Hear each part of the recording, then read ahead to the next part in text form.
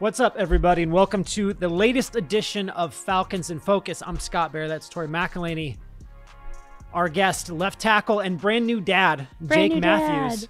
And by brand new, like November 10th brand new. Like pretty recent. We're going to get to all that. But before we get to that crazy story of how Jake made it back to see Beckett, his first son, be born and still play on Thursday Night Football. Crazy. Let's go back to the gender reveal moment. Scott has been watching this video. I've seen it like 5 times today because it's basically the greatest reaction ever. There's like a smoke canister, and when it goes blue, your reaction, take me through the moment. Like, did you not know going into it? I had no idea. And wow. My wife Maggie was, leading up to it like, hey, what are you thinking? Do you want a boy? Do you want a girl? And I was like, I want a healthy kid. And just a standard middle of the road answer. And when I saw the blue, I just subconsciously kind of hit me. I think it was pretty obvious what I wanted. I was pretty excited. Yeah. You threw that. I don't even know what it was called. Thing. Yeah. Yeah, the little rocket. Way up in the air. Yeah. This is the type of hard-hitting journalism that we do here on this podcast. I counted. It was up in the air for 5 seconds. Was it really? You must have thrown that thing to the moon. I almost felt bad afterwards because a lot of nieces and nephews running around, and I think it landed like a foot away from my 2-year-old niece. So, yeah, if that had hit someone, probably wouldn't have been a good look. That's so funny. Now, I want to go through the logistics of this because you go through the gender reveal and you obviously know the due date, and it's like, oh shoot, this is in the right smack dab in the middle of the season. How many different contingency plans did you guys have kind of going into this season? Well, first and foremost, I did a horrible job because I just kept putting it off. It's like, it's not happening. Yeah, I was like, that's months away. Don't worry about it.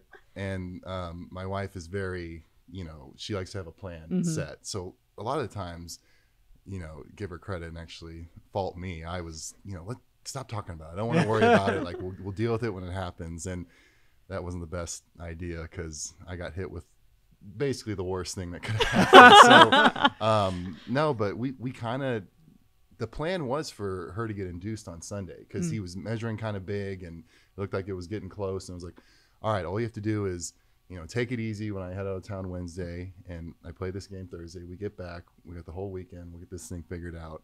And that did not happen. He did not go with that plan. He did not cooperate. Yeah. So I'm sure a lot of Falcons fans have kind of heard this story, but take us back to it. So you get a phone call on Wednesday night or Thursday morning. Take us through kind of what happened because you were in Charlotte and then bang, you have to go back to the ATL. Right. So it kind of starts, short week, Thursday game, long days where I'm here all day. But Wednesday, she's texting me like, I don't feel right. Something feels off. Like, I think I might be sick. And I'm like, oh man, that sucks. You're this close to like, the baby coming, you're not feeling well. But she had no idea that I think it was kind of the start of, labor kind of starting. And she, felt like she had like a head cold or something, but it was weird. So I was like, all right, well just hang in there. I'll get back. Everything's gonna be fine. Classic me, push it off. Don't worry about it. You're fine. You'll be fine. I'll get back. We'll be good to go for Sunday. And then, little did I know, actually Wednesday night, she had gone to the hospital because she wasn't feeling well. And she didn't tell me because she didn't want to worry me. No. Oh my goodness. She didn't think she was going into labor. Yeah. So I go to bed, no idea. And I wake up at like 6:45 and the hotel phone is ringing, which is like a huge like indicator for me because we don't do wake up calls. Like, I haven't had a wake up call since I think my freshman year of college. Like so that was like right when that woke me up, I was like something is wrong. And I checked my phone. She's called like 6 times. Oh no. And I start panicking and it's just what do I do? What do I do? I'm on the phone with her and she's like, I'm in labor. Like, this is it for real. And me, I'm still trying to wake up. I'm like, are you sure? Like, go back to bed. Being an idiot. And so then it was like first panic. Like, what do I do? Tell me what to do. And she's like, I don't know. You need to figure it out. So she's like, I can't help you. Yeah, right. So then it was, it was like we had this team put together in the lobby of the hotel, head coach Arthur Smith's there and our security people and Rich McKay and everyone, we're all like, scrambling, trying to figure out, how can we make this work? And at first it was like, we're going to get a private plane figured out, get you there, get you back. Everything's going to be good. I was like, all right, that should work pretty well. It gives me a lot of time. And then eventually it's like 30 minutes later, it's too short notice. You got to drive. Like, you got to make a decision right now. Do you want to drive or not? And I'm like, freaking out. I'm like, that's a 3-hour drive. We could hit construction, traffic. Like, who knows what's going to happen? And eventually Art goes, hey, make a decision. Like, you going or not? And I'm like, all right, I'm going. We'll figure it out. And he goes, we'll figure out the rest once you get there. And it was pretty wild. That was the point where I was like, man, that was the most stressful. It's like, do I get in the car and leave now, or do we, keep trying to figure something out? Because there was just so much up in the air and uncertainties. So what did you listen to on the car ride there? That's I know, hard-hitting questions. That's 3 hours where you're kind of just sitting there like, oh my God. Maybe just silence. I mean, I don't know. Spot on. Just to build suspense. We didn't have any music going, but oh my gosh. Like, I remember because it was happening so quick that if they gave her the epidural, there was a chance that it could slow things down. Right. So Maggie went through natural labor for 5 hours. Oh my gosh. Just miserable, because she really is the MVP of this whole thing. Yes, she's like, there's a time frame. I got to get you back. So she's calling me as I'm in the car, just screaming, and I'm you're like, I'm trying my best, and I'm like, gosh, talk about feeling like helpless and out of control. Oh yeah, it sucked. And no, really, at one point I was just trying to do anything to distract myself. I started watching film on my iPad to prep for the game. I was like, I have to do something. And we didn't stop either. And needless to say, I had to use the restroom a couple times. So you can guess how we figured that out. Wow. Just keep on driving. Just keep going. Don't stop. Yeah. But the crazy thing is, everything works out probably exactly how you could have wanted. Beckett's got a story forever. Yeah. And you end up making it for the birth of your son. Yeah. Arthur Blank flies you back, and you're there in time for warm-ups. I know. Wow. The thing that sucked, though, was that he was born at 3:17 p.m. and I had to leave by 3:30. Oh my gosh. I got to hold him for like 10 minutes, and then I was like, all right, love you guys, bye. So talk about feeling like a absentee father. Right off the bat. Right. Yeah. But it's funny. I think I tweeted out, you're talking about Maggie being the MVP. Yeah. I was like, Jake may have like so many consecutive starts and like all this stuff, but I was like, the true MVP of Thursday Night Football was Maggie. No question. Like, the fact that she even tweeted, she was like, I did my best. Like, now he's on his way back. I know. It's how like, fantastic. This day's supposed to be about her. She's the one going through like childbirth. Yeah. I can't imagine. And of course I had to selfishly take the attention. Now, it's interesting though, because we all know the story, kind of like you do get back to the game, play the game, but what was it like after the game? Because you can go back home, and essentially you talk about being with your son for maybe like 10 minutes and being like, all right, bye. Yeah. To come back home, did you go back to the hospital as soon as y'all got back to Atlanta? Like, what was that next? Because we're talking like 2:30 in the morning. Right, yeah. When we landed. Right. And I didn't get home till almost 4. So she told me, go home, get a couple hours, and get back to the hospital early. And of course I'm another example of how great she is and how much I suck. I'm going to wake up. I'm setting my alarm early. I'm going to be there. Yeah. I slept right through the alarm. I was so tired. I didn't get there till about 9:30. So I felt awful about it. But then I was there all day Friday, spent the night there Friday night and Saturday, which hospital couches are not fun. They're not comfortable for people who are regular size. Yeah. Let alone someone who's a little bit bigger than that. Right. Yeah. Not a lot of space there. Yeah. Yeah. Not fun. Again, it's like, who am I to complain? So, so I had to, just fight through that. And, like I said, it's hard for me to complain because she's the one who went through everything. It's like, I really feel. It's like the adversity of the couch. It's like, well. Couch versus birthing a child with a specific time frame. So yeah, but no, it was amazing because she's perfectly healthy, he's healthy, even though he was he didn't even make it to 37 weeks. He was he was technically premature, and man, just once I got back, it was awesome. Like, I grew up, obviously I'm one of 7 kids, so I've always been around children. I've loved kids. But I there was a little uncertainty of like, how am I going to be as a dad? And I feel pretty confident saying it. I'm a pretty good dad. I jumped right into it, changing diapers, everything, unfazed. So I'm loving it. How's your sleep schedule? I have 2 kids. The early going, not a lot of shut eye. Right. There's crying.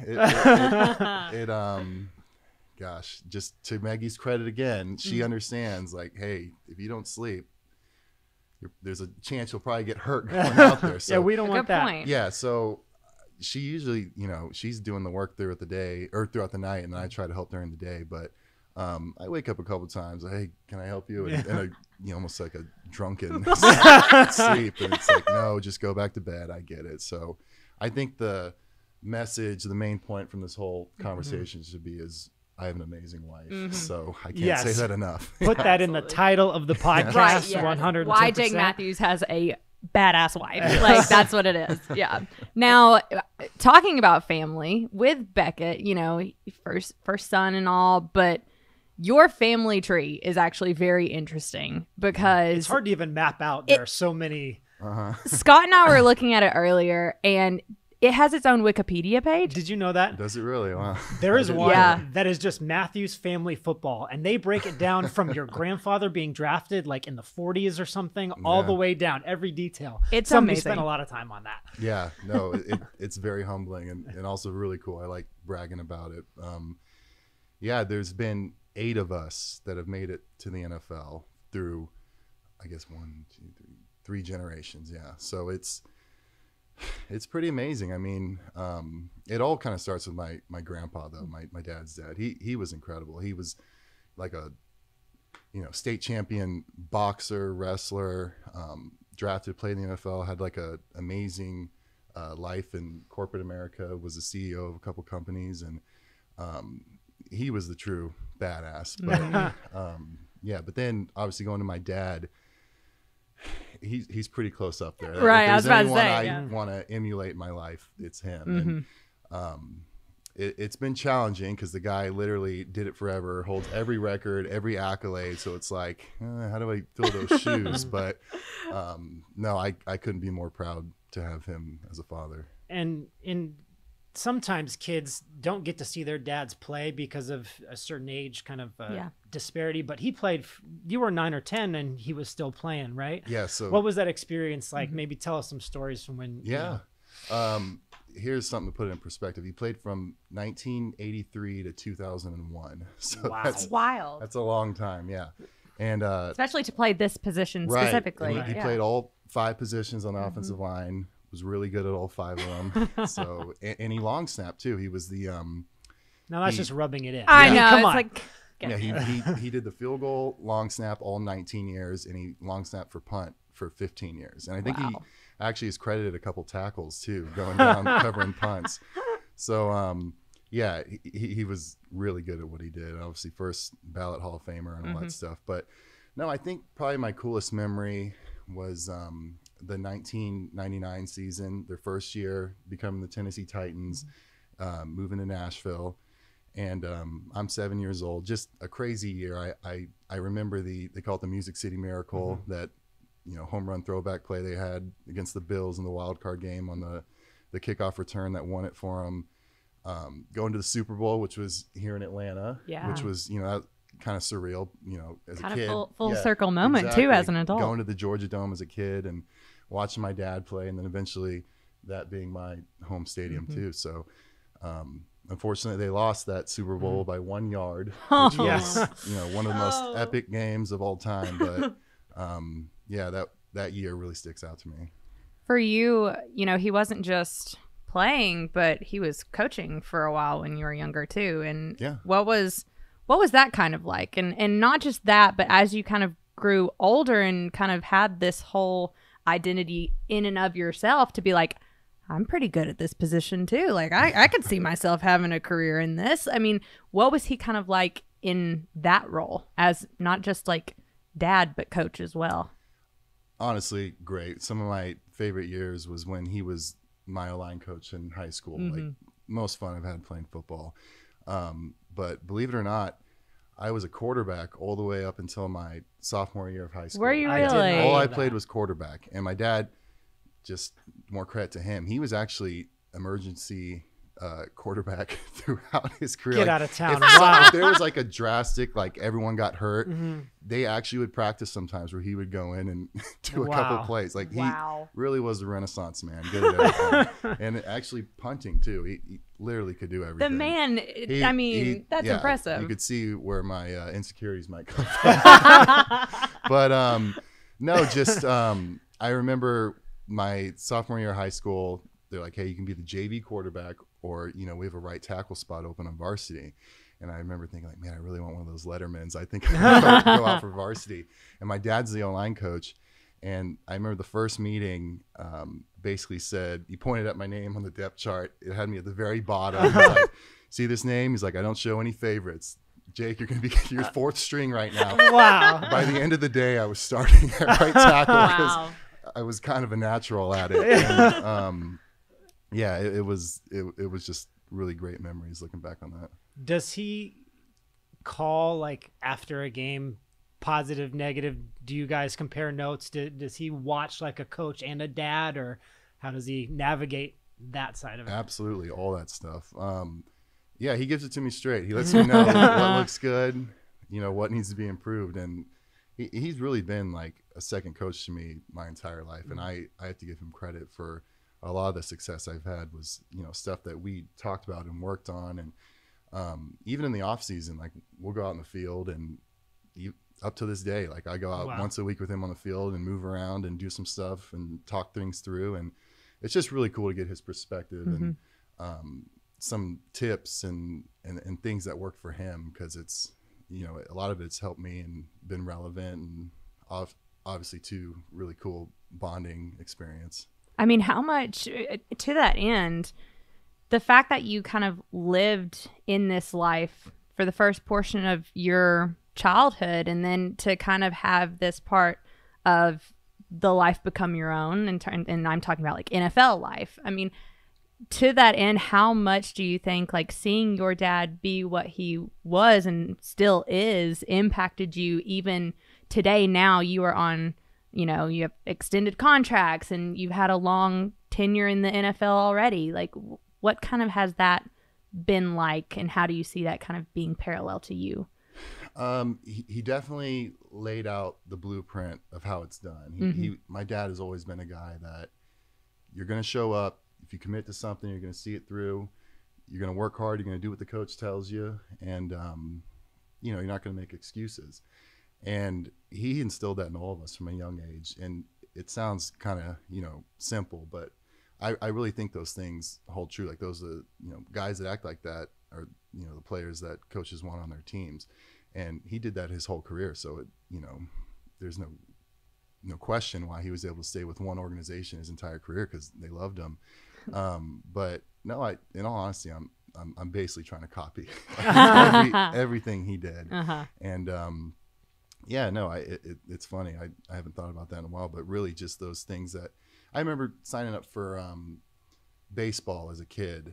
I had a thing going where the football season was coming up, and I was kind of, you know, tired of it. I kind of wanted to quit. Oh, like, no. You know, I want to focus on football, and he absolutely not. Like, you committed to that. You got to finish it and see it through. And I think that stuff has, you know, kind of carried me a long way. I know we've been talking about your dad a while, but I have to ask about your mom and her role in all of this. You talk about 7 kids. A lot of you are offensive linemen, have been offensive linemen. Please tell me a little bit about her and how she kind of kept all of you guys in line. I feel like that seems like a very difficult job. Yeah. No, she's the greatest. So I'm one of 7. There's 5 boys, 2 girls. The youngest, Gwen, my sister, actually has Down syndrome too. So that's a full-time job in itself. Her, you know, taking care of her. But no, she was incredible. I mean, couldn't have had a better childhood growing up. A lot of mouths to feed. I think I think it was 2 trips weekly to the grocery store, and each one was like 3 carts full. Oh, each my time. word. Yeah, so it was that's not an exaggeration. No, That's I 100% that's believe actually true. I remember going with her sometimes. But yeah, I think the shortest guy in our family is like 6'2", so a lot of big people, a lot of hungry mouths and football, and it's funny, she still has questions that make me laugh about the game. Mom, you've been watching for like 4 decades now. Like, Mom, how did you not pick this up? Right. But we like to give her a hard time. But no, she's incredible. Oh, I love that so much. Yeah, like I would just wonder, like, how many gallons of milk are they going through? Right. Like Yeah. just like stuff like that. Just the sheer volume to keep these massive human beings massive. I honestly think we all were raised on like milk and cereal. That was like the main source of nutrition in our house growing up. Sugary cereal and milk. That's all you need as a kid. Hey, it worked. Yeah. And so it's not only in your immediate family, but you also have cousins. Yeah. Yeah. And Clay Matthews played for the Rams and for the Packers for a long time. I started trying to do the research and then I gave up. So I'll just ask you, have you ever gone one-on-one or heads up with him in an actual game? Yeah, many times. I think maybe 5 or 6 games. Really? Wow. Yeah. Mm-hmm. Is there pregame trash talk? Is it more competitive? I mean, going up against your family member in an NFL game, that's pretty, pretty remarkable. A little bit of, I remember when my rookie year, we're playing up in Lambeau Monday night, and he walked by me and purposefully just, shouldered me really hard, like caught me, and I didn't even recognize that it was him. It absolutely caught me off guard, and he laughed afterward. Looking back on it, pretty funny, but in the moment, probably pissed me off. But What are you doing, man? no, I think one of the coolest things, and it's funny too how similar it is to my dad, because obviously my dad's brother is Clay Matthews Jr. Right. Clay Matthews Sr. is my grandpa. Right. But he had an amazing career, 16 years with, or 15 years with the Browns, and he finished his last 4 here in Atlanta, my Uncle Clay. And my dad would always say the coolest thing going up against them was during the scouting report, coaches would be like, all right, hey, we got to look out for Bruce's brother here. He's a real good player. And my dad would be in the back like, that's right. Just a lot of pride in that. And it was funny, too, because going against Clay Matthews III, my cousin, same type of thing. We'd be in meetings, hey, don't let Jake's cousin, get you here. He's a good player. He's going to finish late, towards the whistle and stuff like that. So similar cool kind of feeling of like, yeah, man, that's my cousin. We got to keep an eye out for him. He's a good player. That's amazing. I mean, just like the family ties. I mean, it's just impressive when you kind of lay it all out like that. It is. So I feel like Beckett is going to be the starting left tackle for the Atlanta Falcons for a long time. It seems in the cards at this point. If patterns tell you anything, following a set pattern. It's a pretty good career path. Yeah. That's for sure. Yeah. But again, he can be anything he wants. No pressure. No pressure. Now, we're to the end of the podcast. Yes. We do a rapid fire segment, which is I'm going to be awful. At this. 5 questions. They're relatively easy questions. Relatively. They're not too hard. The first one is, are you ready? Yeah. You ready? Okay. It's just like for guys on the team, stuff that happens at work. We're talking Kind about of a little bit of everything. Okay. Yeah. No, I promise we'll get through it. Okay. Together. We'll do this together. Your favorite play of your career? Oh my gosh. I think it is off the top of my head. Was 2019? We played Philly at home, and we had that screen to Julio where I released out. Yeah.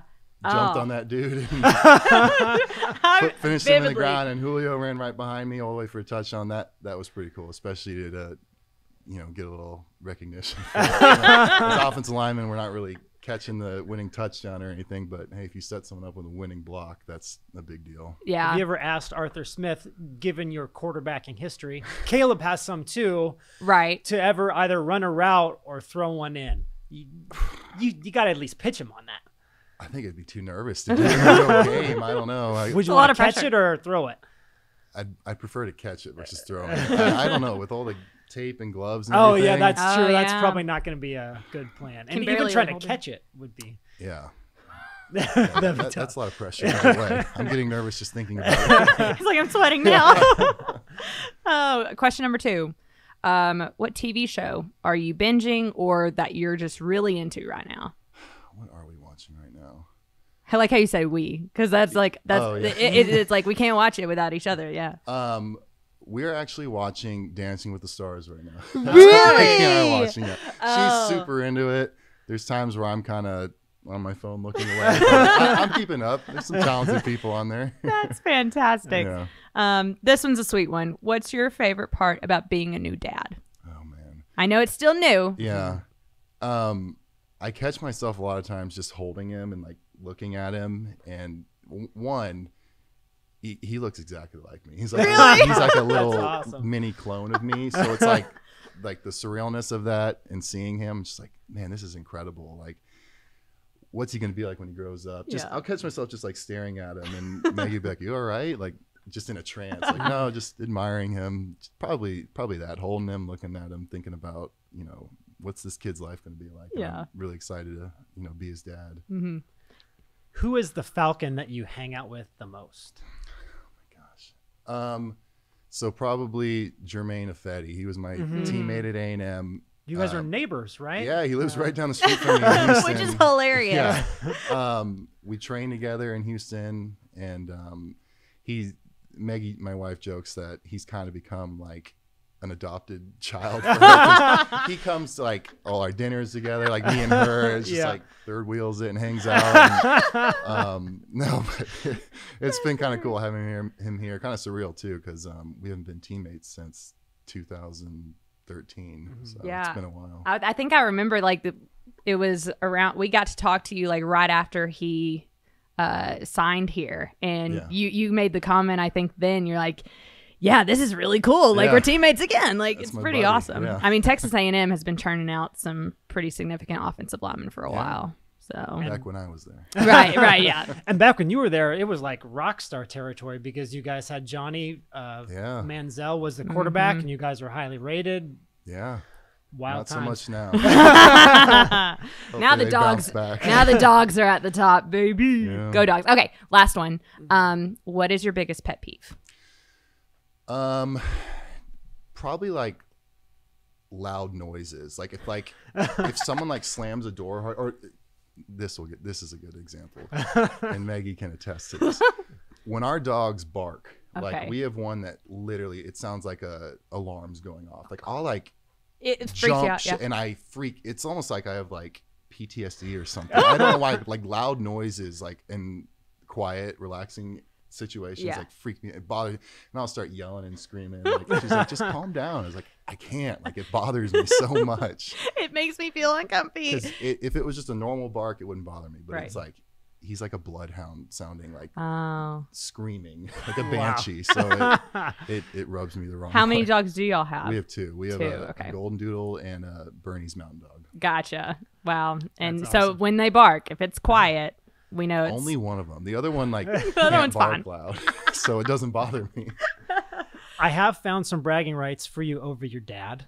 He was taken number 9 overall. That's pretty low compared to you at number 6. I got so we've got something over a first ballot Hall of Famer. So that's And then I always joke with him too. I got a Pro Bowl before he did. So all right. yeah, See, okay. there you go. my 1 versus his 14. But I got it a year before he got his first. it's like yes. That's awesome. Well, Jake Matthews, thank you so much for joining us. Next time we got to have Maggie, the real MVP, on this podcast. That'd be a good podcast. And it's good. She's a lot better at talking.